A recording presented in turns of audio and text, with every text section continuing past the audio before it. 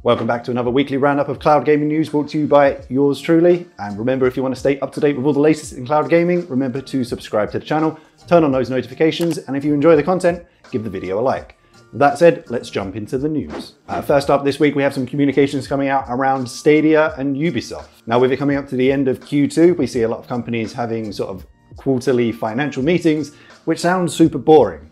And it is. But on the upside, we usually get some snippets of news coming out of these. Similar to how Microsoft held their financial conference a couple of weeks ago, and we found out about xCloud being integrated to Xbox Game Pass. So this week, Ubisoft held such a call where they discussed a couple of things. One was the potential delay of AAA titles, which, just on a side note, they stated other than a few weeks of lost productivity from moving their developers to working from home, they still expect to release between 3 and 4 AAA titles between April 2020 and March 2021, and we assume those titles are going to be Watch Dogs Legion, Rainbow Six Quarantine, Gods and Monsters, and of course, Assassin's Creed Valhalla. However, on that same call, they were actually asked for their thoughts on Google Stadia. You remember recently GeForce Now made a big deal about having the full support of several large publishers, including Ubisoft. So it looks like Ubisoft is fully committed to the cloud gaming model, showing their support for the Google Stadia platform and stating how with the move of their developers working from home, the service had allowed those developers to test their games from the comfort of their own homes. Hang on, I almost caught the dragon! Ubisoft's Chief Executive Officer Yves Guillemot, yes, Ubisoft, very French, stated that more and more games will be coming to the Google Stadia platform. So just in the last few months, we've seen Monopoly and The Crew 2 launch on Stadia, joining existing titles like Just Dance 2020, Ghost Recon Breakpoint, The Division 2, Trials Rising, and Assassin's Creed Odyssey, which Guillemot states those games are doing well on Google Stadia. I swear to God, we're going to get some lengthier quotes out of this guy. Here we go. Guillemot goes on to say, cloud gaming is coming. Giggity. It's coming at a normal speed, I would say. But it's getting better and better. We think at the end of the year you will see some evolution on the number of players and also on the brands that will be launched there. It's a good long-term trend that will change the industry, we think. Matter of fact, I know Ubisoft loves cloud gaming platforms because for a while they had some exclusive offers for Shadow customers. But then that could just be they're both French. So to finish off in some quick Stadia news, Doom 64 is now available on Google Stadia for just $3.99. Rip and tear until it is done.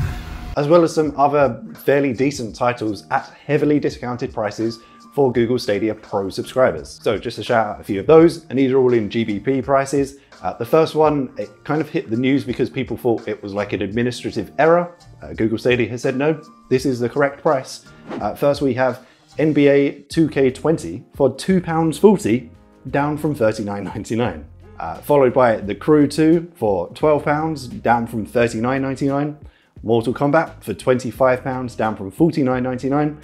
And Assassin's Creed Odyssey for £18.50, down from $54.99. So when Stadia fanboys were upset about me bashing the Stadia business model in a previous video, this is specifically what I was talking about, those original prices for 6-month plus old games being full retail. Now, if we continue to see sales like this at these ridiculously heavily discounted prices, then this is something I can get behind. But obviously that's my opinion, but I'd love to hear from you. If you're a Stadia user, have you picked up any of these titles because of their heavy discounts? Or if you're not using Stadia, do these prices kind of encourage you to check out the service? Let me know in those comments down below. Moving on to some Shadow news, and last week, of course, we talked about the triumphant accomplishment where Shadow was able to do what every other cloud gaming service provider has been struggling to do since their launch, and that is get their app approved on the Apple App Store. So in some follow-up good news, at the time of reporting that the Shadow application for Apple TV was still unknown. However, in a quick turnaround, we can now confirm that the Shadow application for Apple TV is now readily available as well, which is great news. But honestly, to avoid this kind of issue in the future, what you could easily do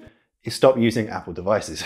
Next, for Shadow users in Europe who had opted to pre-order a Shadow Ghost, one of these guys, with their pre-order of their new tiers, we finally had confirmation that these are en route from China and will arrive in Paris, where they'll be shipped lovingly to their rightful owners. One thing that was noted is these still need to pass through customs, and once they arrive in Paris, as we said, they need to be shipped out.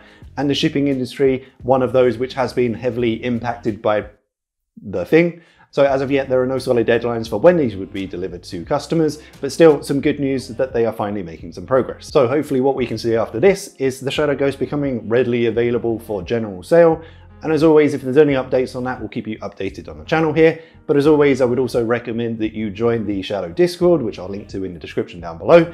And for the latest news, you could always join their Twitch streams on a Thursday night. As well as that, we also got a blog article with an update on the Shadow VR Exploration Program. So if you're unfamiliar with what this is, it's currently running in the US with selected alpha testers who have been using a dedicated Shadow application for the Oculus Quest to successfully play Half-Life Alyx. So I'll link to that full blog post in the description down below, where there's some further details of the testing which has taken place, some of the technical requirements, and they've also stated that this blog post will be updated on a regular basis. Next, I've had my eyes out for you on some updates on Amazon's cloud gaming platform that they're working on, codenamed Project Tempo, but they've got some tight lips and we've had nothing since the announcement last month. But just on a side note, in that video we talked about Amazon's game studio and the 3 titles they're currently working on, 2 MMORPGs, New World and a Lord of the Rings title, and a 3rd title which is actually due to release this month called Crucible. It will be free to play, it's released on May 20th, and the best way I can describe it is a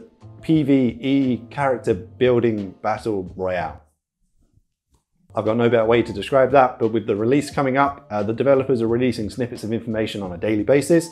So if you're interested in checking out this game, free to play, may as well go and check them out on Twitter. And finally, a difficult one to miss, if you've even glimpsed at the internet this week, obviously we got the real-time demo of Unreal Engine 5 running on the PlayStation 5. So we're going to avoid what everyone else has been talking about. We're not talking about 30 FPS versus 60 FPS, and would Unreal Engine 5 run on the Series X, blah, blah, blah. It's a minefield. I'm not touching it. I mean, come on, Ed, it's bullcrap. It's terrible. I don't know what we're yelling about. But obviously what we did see, and I'll throw the footage up on the screen here, is some amazingly detailed environment models in Unreal Engine 5. And they talked about some new technology that allows them to accomplish this, like Nanite, which allows developers to import full detailed cinematic quality models from apps like ZBrush, which are made up of millions and billions of triangles. If you saw the demo, you would have heard triangles mentioned about 1,000 times. Then of course there's the Lumen system, which is a non-pre-baked dynamic lighting system. So lighting looks organic with objects casting realistic shadows with the right amount of light bounce. It's beautiful. So yeah, Mark, it was a big announcement, but why are we talking about it as part of cloud gaming news? So I'll start off by saying no other news organization talked about this, so these are actually just some of my preliminary thoughts on how this announcement could impact the cloud gaming industry. So firstly, we saw Epic Games CEO Tim Sweeney compliment the SSD hardware on the PlayStation 5, saying the PS5 puts a vast amount of flash memory very, very close to the processor. So much that it really fundamentally changes the trade-offs that games can make and stream in. And that's absolutely critical to this kind of demo. So he goes on to say, this is not just a whole bunch of polygons in memory, it's also a lot of polygons being loaded every frame as you walk around the environment.